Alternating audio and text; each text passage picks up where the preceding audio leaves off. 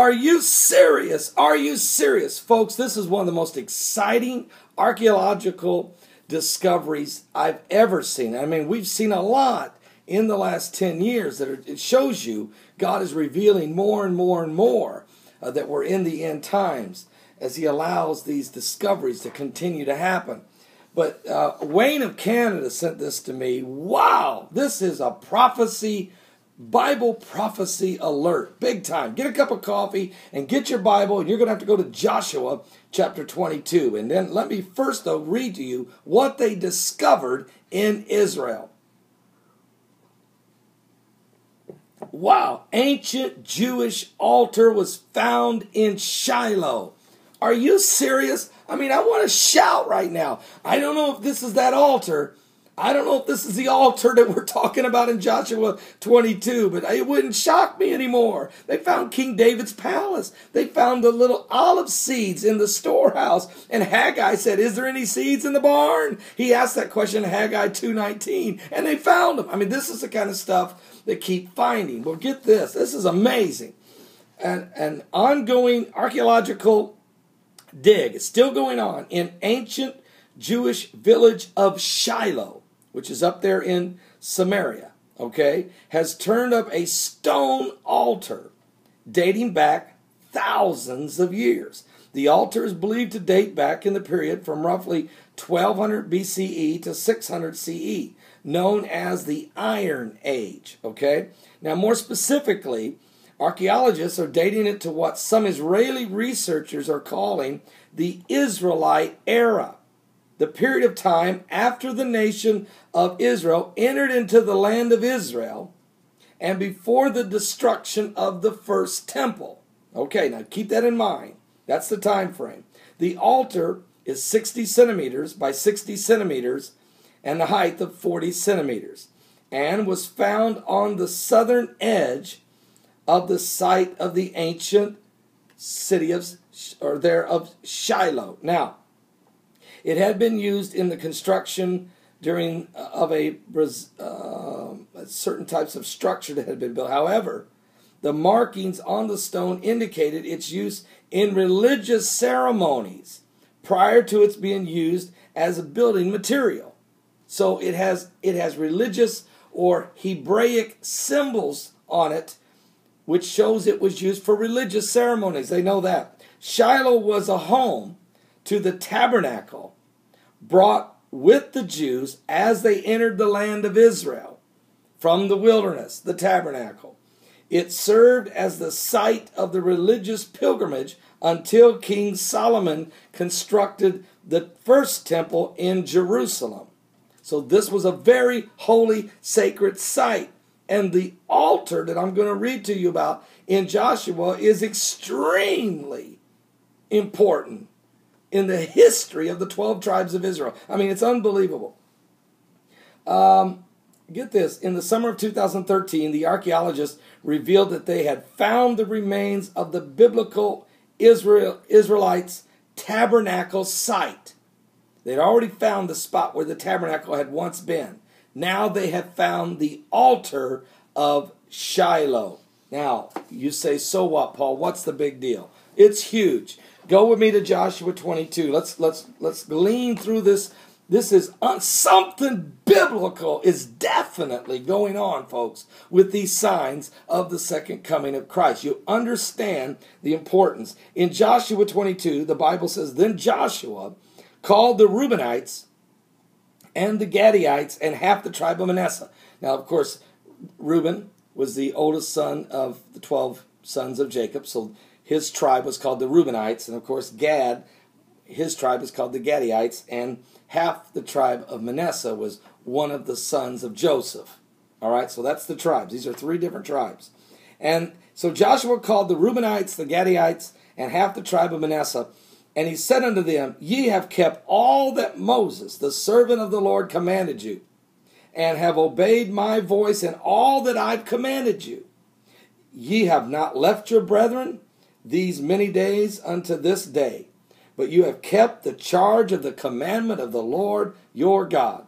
And now the Lord your God hath given rest unto your brethren as he promised them.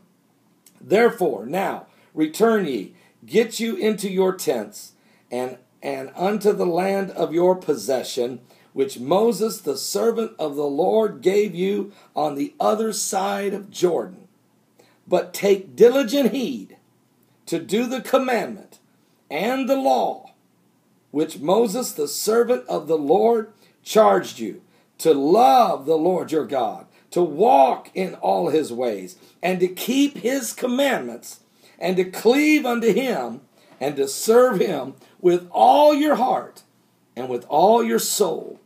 So Joshua blessed them, and they went away.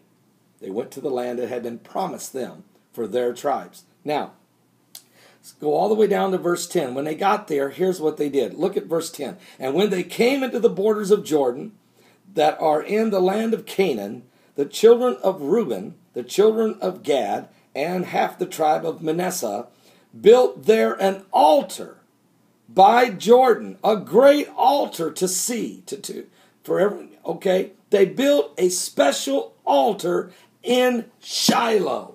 What? Hold it. Why'd they do this? Okay. Now, go down to verse 12. And when the children of Israel, though, the ones that they left just across Jordan there, when the children of Israel heard it, the whole congregation of the children of Israel gathered themselves together at Shilo to go up to war against them. They thought that they had went and built a big altar to start worshiping an idol god. This is the way people are today, especially in Christianity. Some of the denominations of Christianity, because they don't understand how another denomination is worshiping their style of worship or their type of worship unto the Lord, because it's a little different than what they're doing, they immediately demonize them.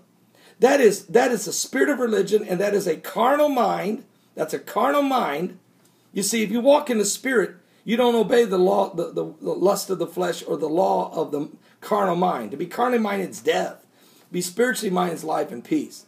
And that's exactly what it is. That's a carnal minded. All religious spirits operate in the flesh and are carnal minded.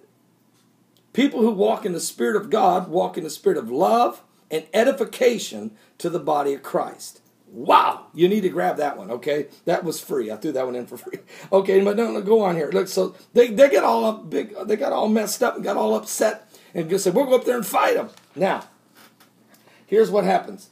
They decide to go up there. So when they get up there, they begin to immediately accuse the Reubenites, the Gadites, and half the tribe of Manasseh. They begin to accuse them of going into idol worship. But look at verse 17. They even bring up the iniquity of Peor. Said, man, that was, look, this was terrible. Remember when we got messed up with that? Here you guys are again, going back into another idol worship. And oh, by the way, they even mentioned, look at verse 20. And did not Achan, the son of Zihar, commit a trespass in the accursed thing? And it brought this wrath upon the congregation of Israel. They remind him again, hey, don't you remember that? That's when they took down the city of Jericho.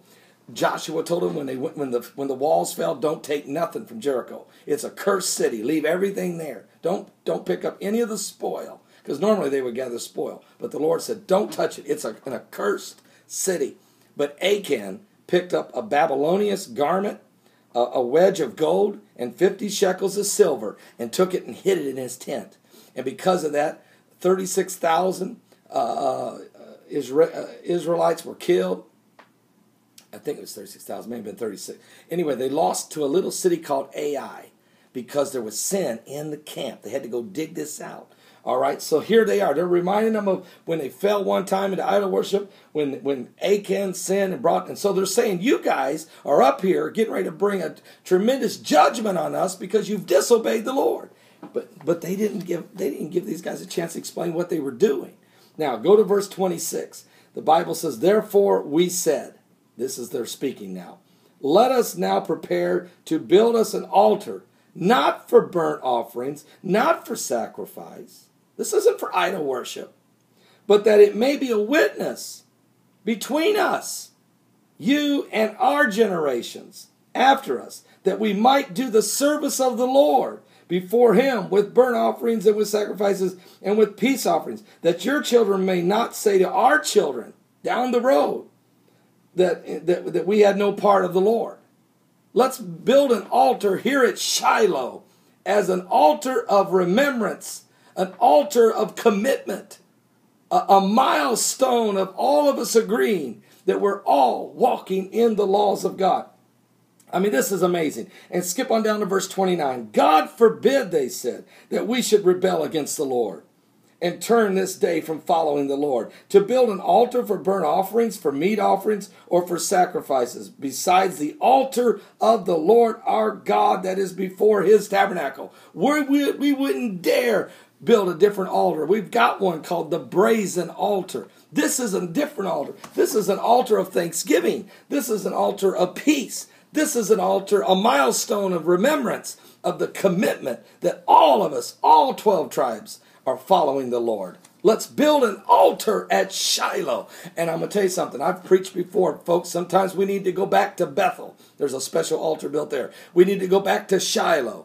Remember, Shiloh's altar has to do with the unity of the 12 tribes of Israel. And if you want to apply that to Christianity today, it also has to do with the unity of the body of Christ, including Messianic Jews. Can you grab this, or can you get a hold of this? So why in the world? So look at verse 31.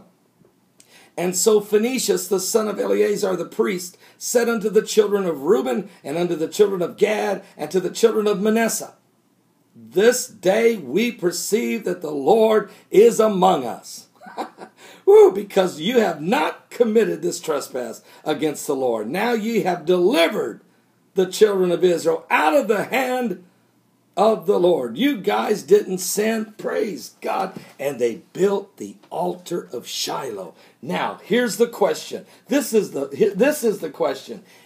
Is it possible that the archaeologists just found that altar? Is it because this is where the children of Israel lived and the tabernacle was with them? They wouldn't have built any other altar, folks. The tabernacle was the only altar that they needed besides this one of remembrance. So is this the altar of Shilo? What? And God is revealing. His word is true. Don't you ever doubt it. And believe this. Believe this. Jesus Christ is coming soon. Something biblical. No wonder. Somebody asked me, why did you put that on that cup? I said, because something biblical is going on. Jesus is coming. Praise God. Give your life to Jesus Christ. We are truly living in the last days. And the Lord is confirming his word.